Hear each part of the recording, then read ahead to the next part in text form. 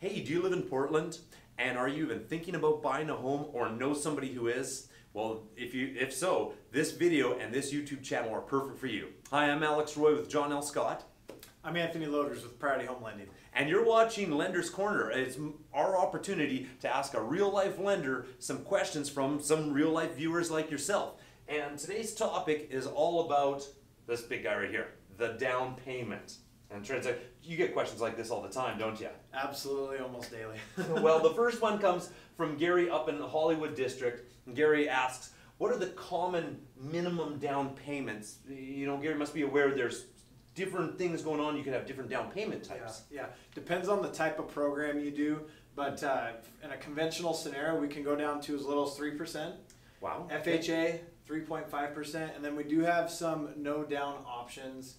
Depending on the borrower in the scenario. VA, if they're a veteran or currently active, they do have access to no down. And then property dependent, USDA, more of a rural property, the property must be eligible, fits a little tighter box, but that's a no down option as well. But of course, you know, that's only for some people. Yes.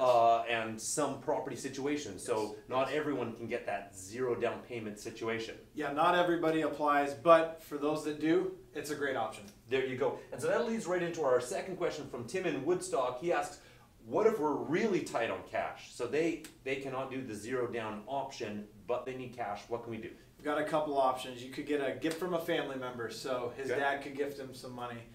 If they have the down payment, but maybe we're a little tight on assets for closing costs, we could take a little higher interest rate and get that money credited back to us. It can't go in your pocket, but it can go towards closing costs. Oh, okay. Very cool. Yeah. And then the last thing they could do, and this is something we could work on together, maybe come in higher than the asking offer, and then offset the difference of that and closing cost credit from the seller. So if we had like a house that was $300,000 list price, Yes. they need $3,000 cash. They make the offer for $303,000 with a seller credit of $3,000 absolutely. back to the buyer's closing costs. Yep, seller still nets the same, helps the buyer get the deal done.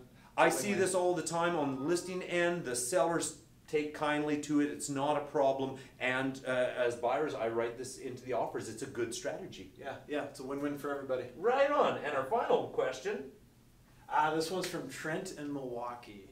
How does the down payment affect the offer? Alex, I'll serve this one up for you. Well, you know, representing sellers out there, I can say that there are some sellers that look at a higher down payment as being a stronger offer. It gives them the feeling that these folks are more, they're financially stronger and they're more committed to it because they're putting more cash down. Now that might not be true, but there is a bit of perception with it. And so I do think it's best to bring the strongest amount of earnest money and the strongest amount of down payment to your offer. It helps you compete in this tough market out there. Gives the seller ease of mind, doesn't it?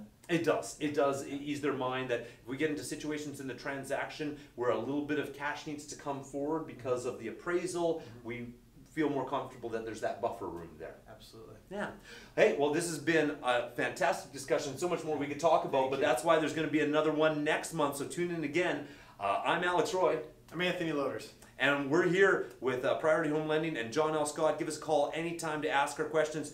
Look at all our information down in the description and like and share this video. Thanks so much, guys. See you next month.